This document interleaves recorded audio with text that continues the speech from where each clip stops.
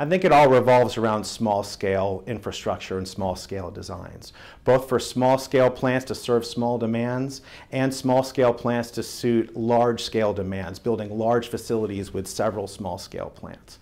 The reason behind this is that we've always followed the trend of economies of scale that bigger is better. But it's possible that building large facilities with a bunch of small trains may allow you to have repeatability of manufacturing and actually achieve the economic benefits of modularization.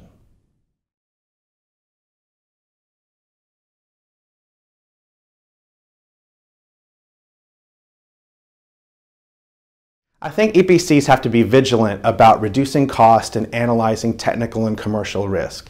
And it's not just about reducing cost and reducing risk, it's accurately estimating those types of risk. I feel the industry has a negative vibe because projects don't seem to be coming in as advertised, and I think we need to spend a little more time in front-end development identifying the risks and costing them correctly.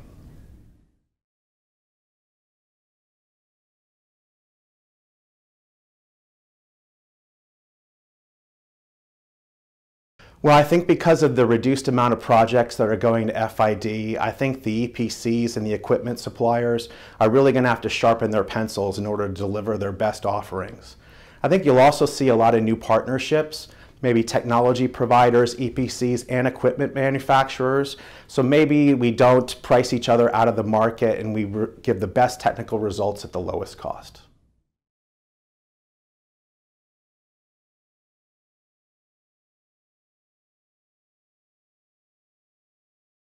Well, I think you have to do something to bend the laws of thermodynamics.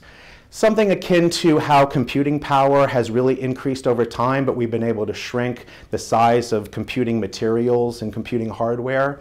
So maybe an example would be like a super refrigerant, a refrigerant that had so much heat capacity that I could reduce the size and scale of all the equipment within an LNG plant, therefore reduce the costs and make things more compact. Anything that would increase efficiency, breaking the laws of physics or thermodynamics, would be a great stride in that area.